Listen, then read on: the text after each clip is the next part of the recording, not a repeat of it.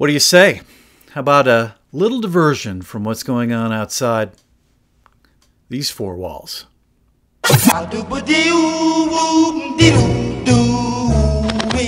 Hey there, it's Teddy coming to you from down in my record room with yet another vinyl orgy.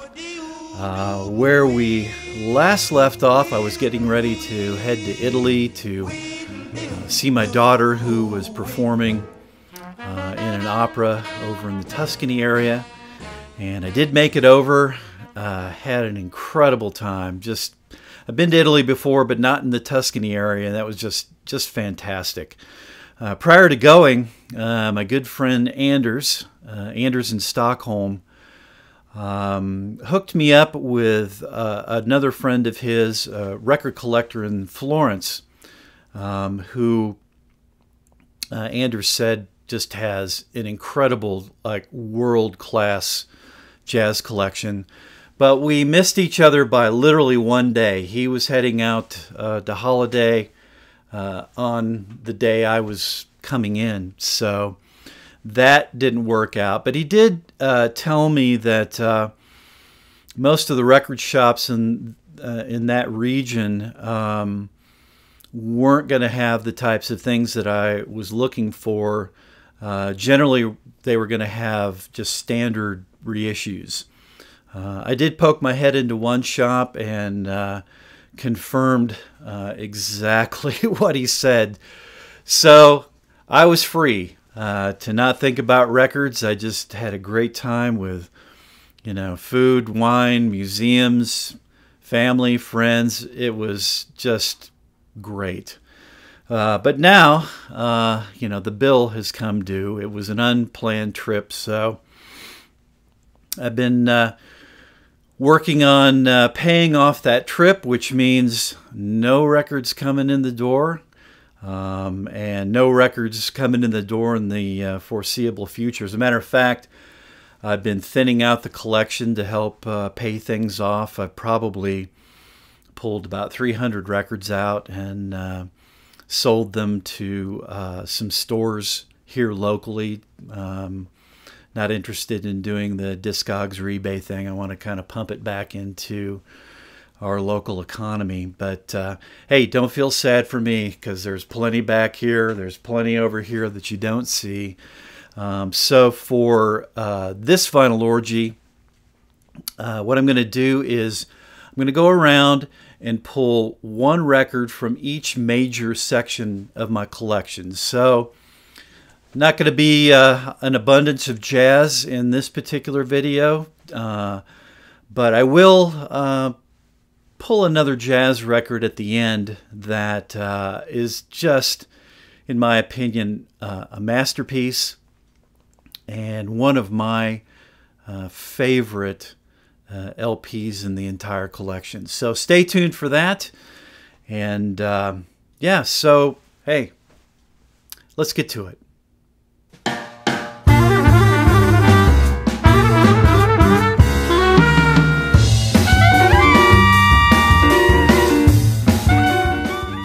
Well, first up is a pull from my jazz section, and it's one of the last records that I got before heading off to Italy.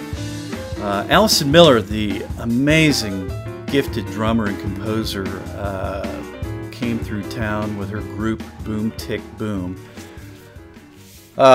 Just such a cool gig, and I scored a vinyl copy of her latest release directly from one Ms. Miller. It's called Otis Was a Polar Bear, and it's on the Royal Potato Family label. Incredibly diverse group that is dealing with incredibly diverse music. Generally, Miller's compositions on this record are upbeat, but they are tightly composed and tightly arranged, but all through the soul of a drummer. So songs, even within songs, can get quite varied in feel and time signature, things like that. As I said, the group is incredibly diverse. Of course, Miller on drums, Todd Sikafus on bass. So he really holding it down back there with, which allows her to run wild. You've got a front line of Kirk Kanufke on cornet, just a beautifully lyrical player who can also get dirty.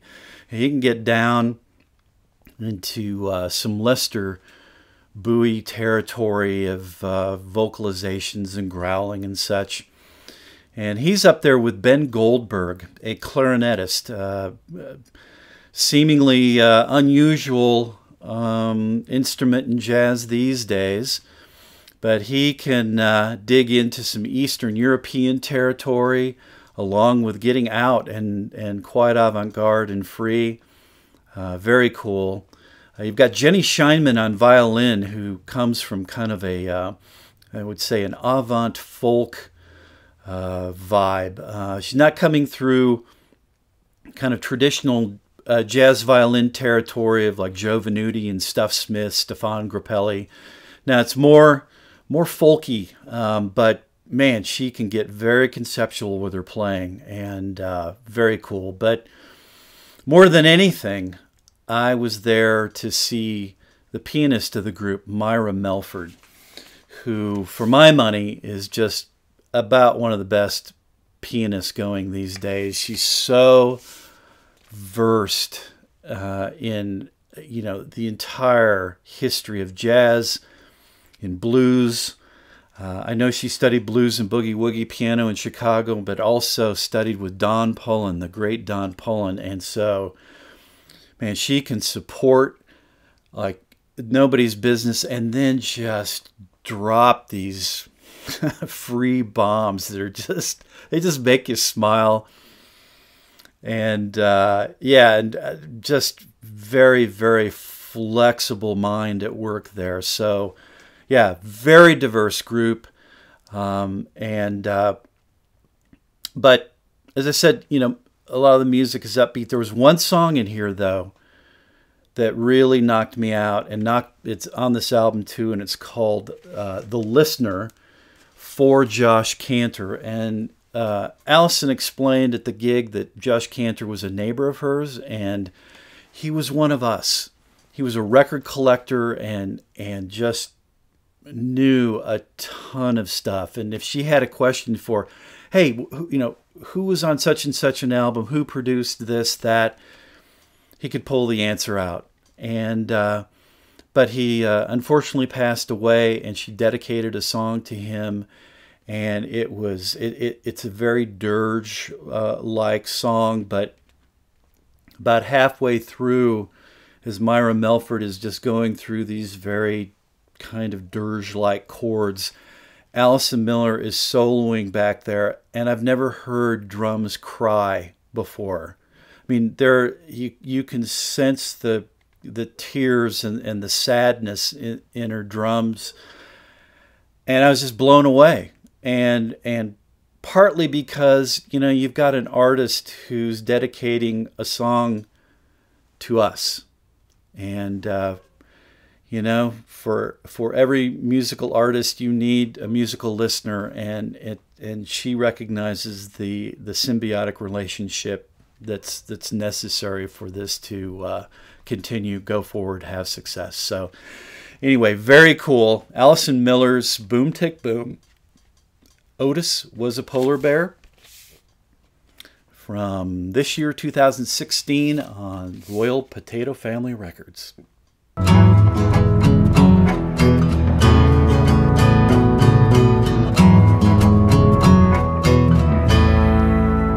I saw your face. Well, digging into the rock section, I offer up Alejandro Escovedo and A Man Under the Influence.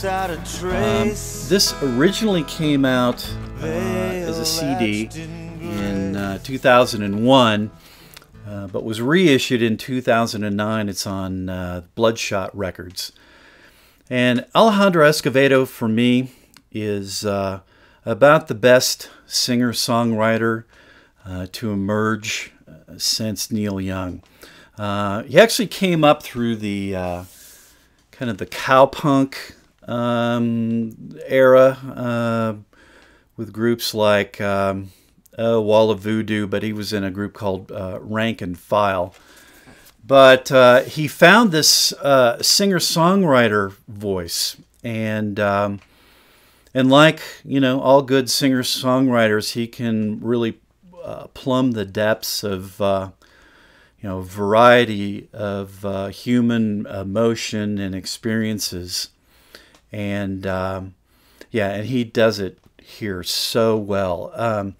This album was produced by Chris Stamey, who was in the DBs, and also one of the guitar players, and another guitar player is on here is Mitch Easter, who of course produced some of the early REM records. So these guys are you know, coming out of that jangle pop thing, and don't really employ it quite so much on here. But you would think with these producers in there that it might be, you know, too many cooks in the kitchen, but oh no.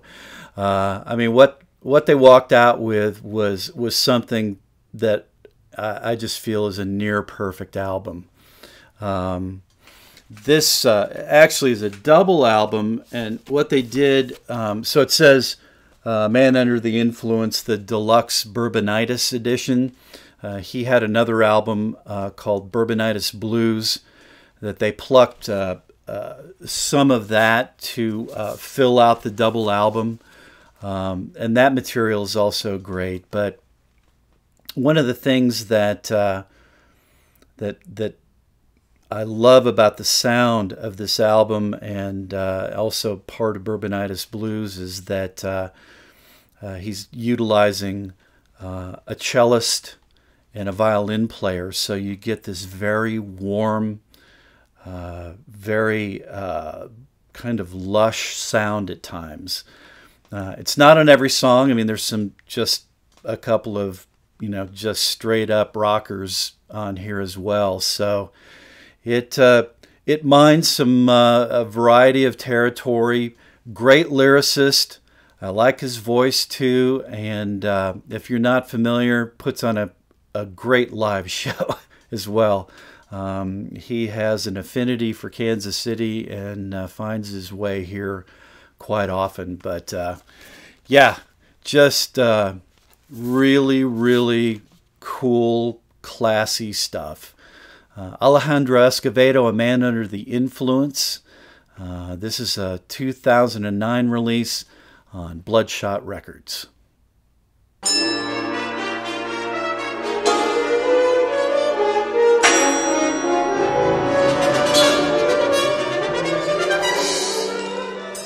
Well, moving over to the classical section, I pulled a 20th Century Beauty by Ned Rorem. It's called Air Music. This is a 1987 release on the First Edition Records label, which was a label started and run by the Louisville Orchestra that contains a lot of very, very interesting material.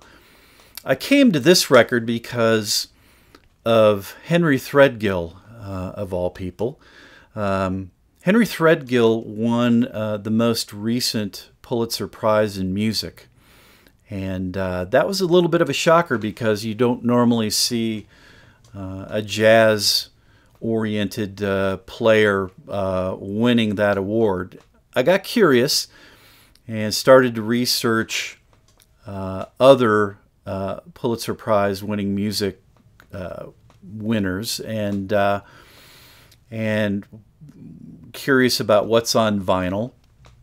And it's been a very, very pleasurable pursuit as of late. So Ned Rorem won the Pulitzer Prize in 1976 for Air Music, and this is it's 10 variations for orchestra. So each variation is kind of a musical poem in and of itself. So you get different combinations, almost more like chamber music at times. Now Ned Rorem for some people, is more known as an author. He's made quite a name for himself in literary circles. And musically, he's a little bit more known for writing art songs, classically based songs that use poem as text.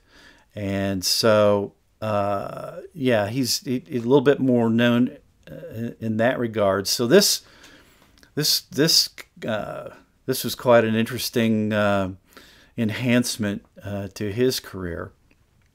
But yeah, it's just, I've really come to enjoy 20th century classical music as much as I love and do deeply love improvised music.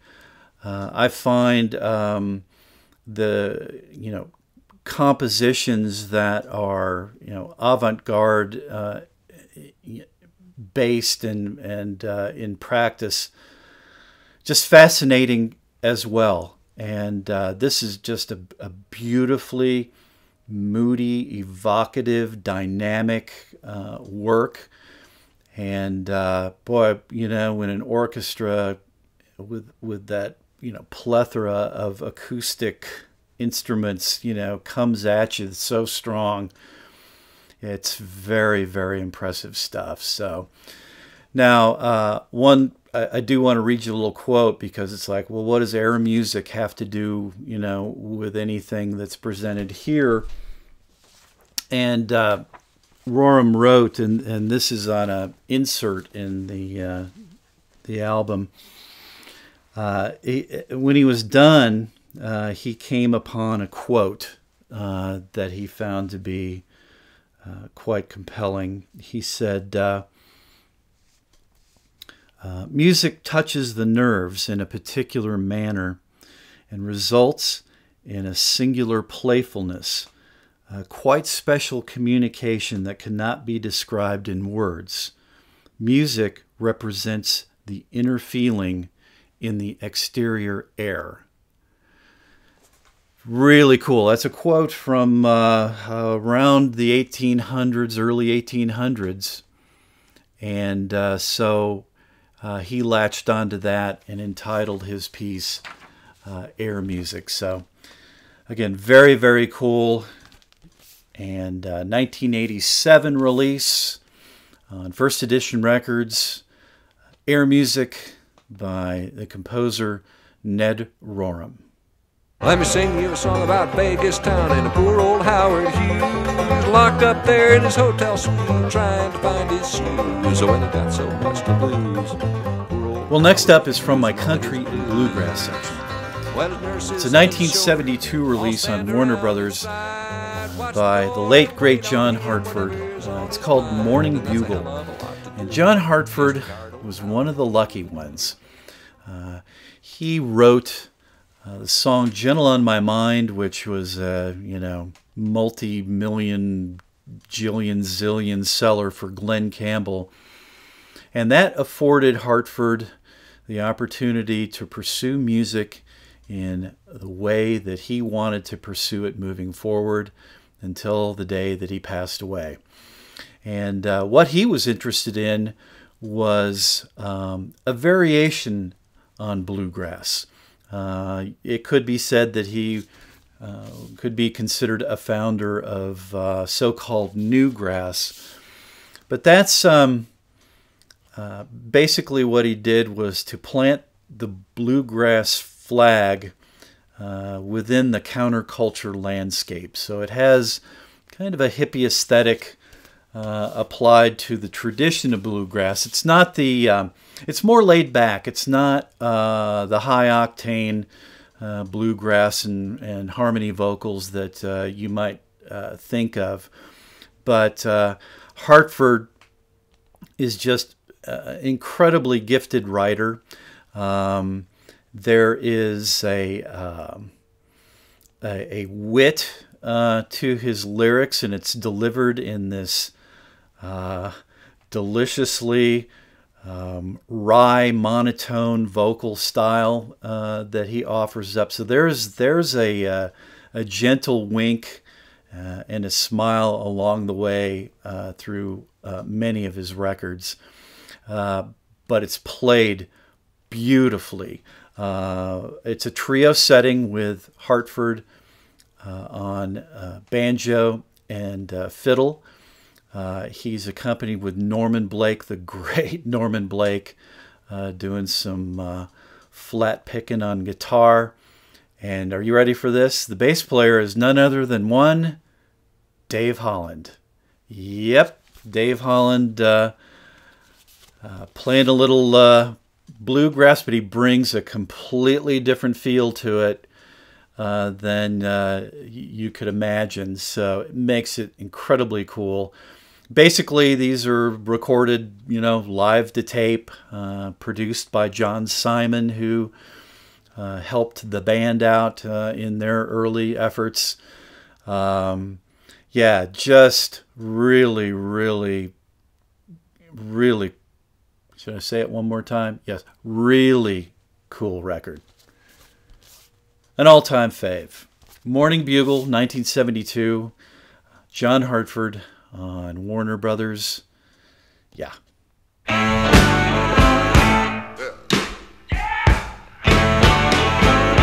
when I was a young boy,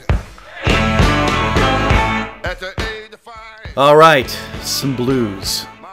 I love the blues, and it is so essential a music to so much other music, and this is from one of its masters, obviously, Muddy Waters, and this is one of the greatest comeback records that you will ever hear. It's from 1977, called Hard Again on Blue Sky Records, and up until this point, Muddy Waters had essentially been left for dead by Chess Records, and the guitarist Johnny Winter brought him into the studio with the respect that he fully deserved, surrounded him with superb musicians and an environment of joy. I mean, joy just exudes out of the grooves from this record. It's almost like a blues frat house. These guys are having so much fun. Muddy Waters is reunited with the great James Cotton on harmonica, so it is high caliber material. There is new songs that he wrote for a good chunk of this album, and Winter produced it in a very old school, sparse manner, and it sounds incredible. I mean, for those of you who have more high-end audiophile systems, you'll get your mileage out of this baby. It is phenomenal sounding. This album kicked off a whole new phase to Muddy Waters' career. And this rediscovery, propelled him onward and until he passed away. I had the great fortune of meeting and hanging out with Muddy Waters not too long after this album was released, hanging out in his dressing room, and I'll tell you, it is a Class A gentleman.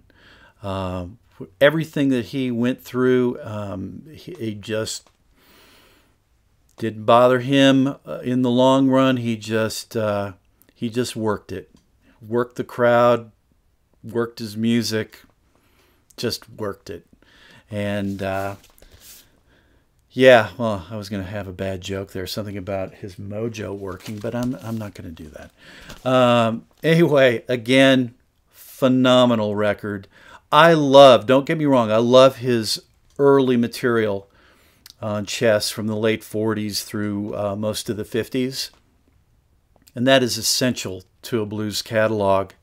This album, Hard Again, is essential as well. Just a phenomenal record. 1977, Hard Again by the great Muddy Waters.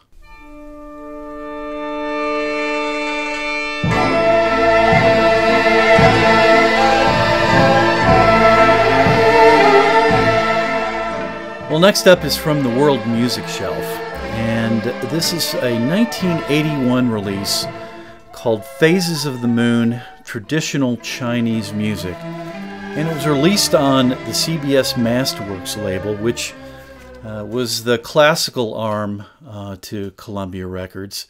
So this is a very, very well-produced, well-considered album. Compilation made up of songs that were recorded from earlier decades, but it still sounds really good. What's unexpected here is that it's traditional music played by a large Chinese orchestra, up to 70 musicians at times. So it has this lush grandeur that is unexpected. And the songs kind of drift between uplifting and melancholy. It's very thought-provoking material. It's very relaxing material. But the largeness of scale is so different than what you might think, or music that you might hear down at your local Chinese restaurant. Yeah, very different. As I said, a very well-considered package. The liner notes include notes about the instruments that are played. So I always like to get some further context to music that I'm less familiar with. And so that is just top-notch as well. So yeah, if you're looking to relax a little bit and drift off and let your thoughts open up to some cool visualizations, Phases of the Moon, traditional Chinese music, could be your ticket. It's from 1981 on CBS Masterworks. They all said Louis was not half bad. It was written. Well, I have here a really interesting pull from my folk section, and this is a recommend from Jeff Record Band 1958, a name from the past that some of you longtime VCers will recognize. But yeah, I have to thank Jeff very much. I knew nothing about this, and it's a real diamond in the rough in the folk realm. It's a 1970 release on Elektra from singer-songwriter Paul Siebel. And Paul Siebel released 2 albums on Elektra, and then he just receded into the shadows and was hardly seen again. So this was left behind, and very, very happy that it was. But as I said, it was just utterly unknown to me. Siebel is a singer-songwriter who is kind of a cross between John Prine, Bob Dylan, and the late, great Chicago folkie Steve Goodman, if you're familiar with him. So the songs are very well-constructed short stories, very literate music. You might be familiar with one of the songs off of here called Louise. It was recorded by various people. I first became aware of it through Leo Kottke. I think Bonnie Raitt recorded it as well, among others. But this is one of those instances where magic occurred. I mean, he had very little money and very little time in the studio. He went in there with the likes of David Bromberg on guitar and Richard Green on violin. And in very, very short order, just, everything fell into place just right.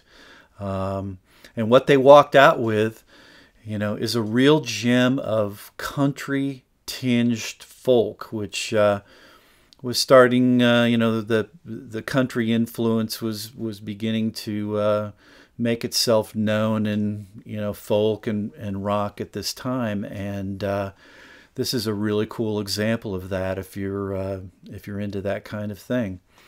But as I said, just, a real diamond in the rough in the folk realm, and so happy that Jeff pointed me towards this. So again, it's Paul Siebel, Wood Smoke and Oranges from 1970 on Elektra Records. Yeah, check it out.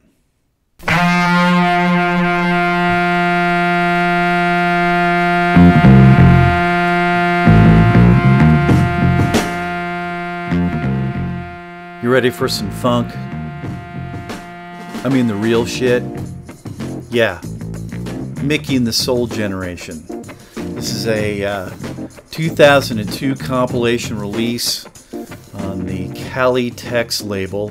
This was put together by Mickey and the Soul Generation Fanboy Deluxe, DJ Shadow. And of course it's his label as well. But he fell into finding, some of their material and then just researching his ass off, contacting the group, finding out what material they had.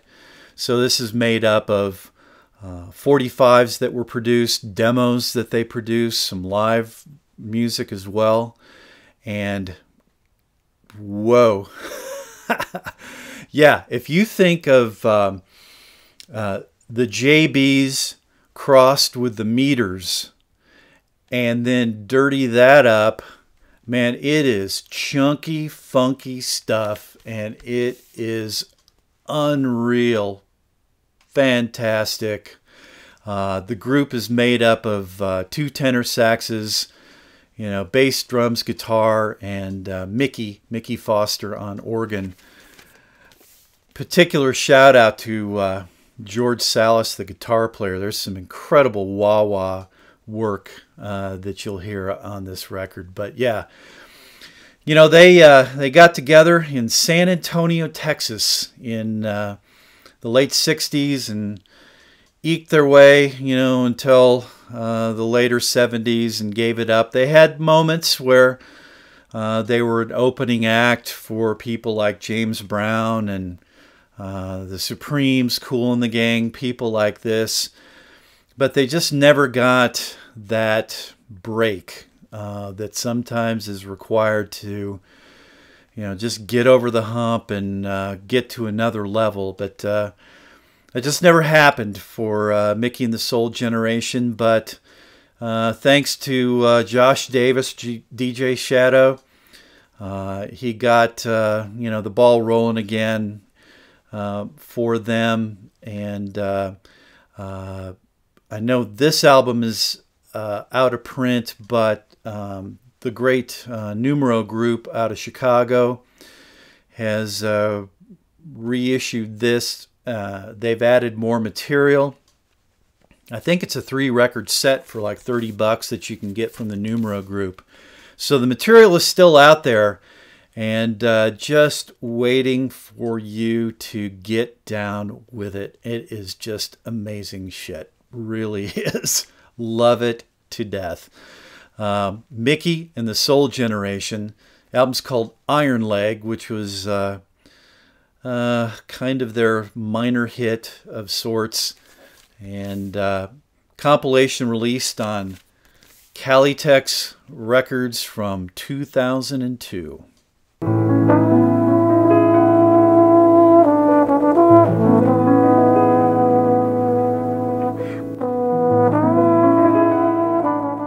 Well, for me, I saved the best for last and went back into the jazz section and have pulled Homage to Charles Parker. It's a 1979 Black Saint release from the trombonist George Lewis, and it features Anthony Davis on piano, Douglas Ewart on various reeds, and Richard Teitelbaum on various electronics.